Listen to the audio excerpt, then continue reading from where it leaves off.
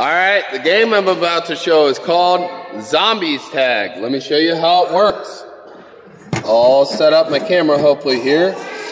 Alright, so for Zombies Tag, I have a hula hoop. I have to put my hula hoop on the ground. I have to have at least 1 foot in the hula hoop at all times.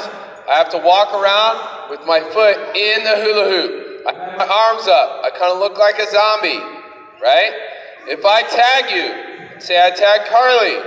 Carly, go grab a hula hoop. Now Carly's a zombie too. So now there's 2 zombies.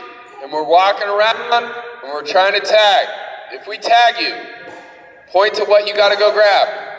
You gotta go grab a hula hoop. So Carly, put that on the ground. You have to have 1 foot in it, and then she's gonna walk around, she's gonna try to tag people and make them become zombies. Until everybody has to have the hula hoop. Am I allowed to do this? Run out and go tag somebody? No, I have to have at least 1 foot in my hula hoop. Thumbs up if you got it.